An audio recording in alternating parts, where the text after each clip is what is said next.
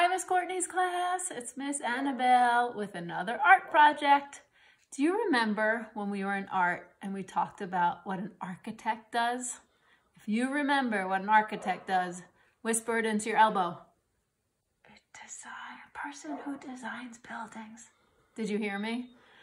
Did you say a person who designs buildings?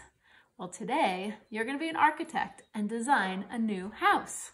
So here's my finished house, and all I used for this were things I found around my own house. So the first thing to do is gather a bunch of stuff. So I have a cardboard box from cereal that I'm going to use for the background of the house. And then I found some paper scraps and some buttons and Q-tips and pasta and some rocks and stickers and a bunch of other boxes. But you just need to find things around your house. But I would ask your mom or dad before you start taking things to make sure it's okay.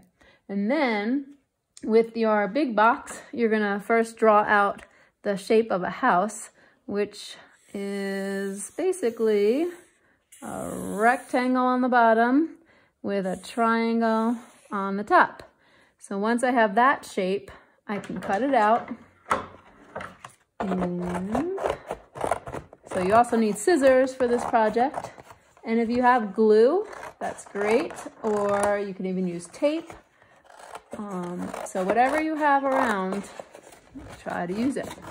Okay, so once I cut out my house, you might need a little help if your cardboard is thick. The way I made my door pop out, I just cut one side, and then I turned and cut another side, and then I can open the door and have it still there. Or you can cut the door out altogether. And then I just started gluing things on to make an interesting new house.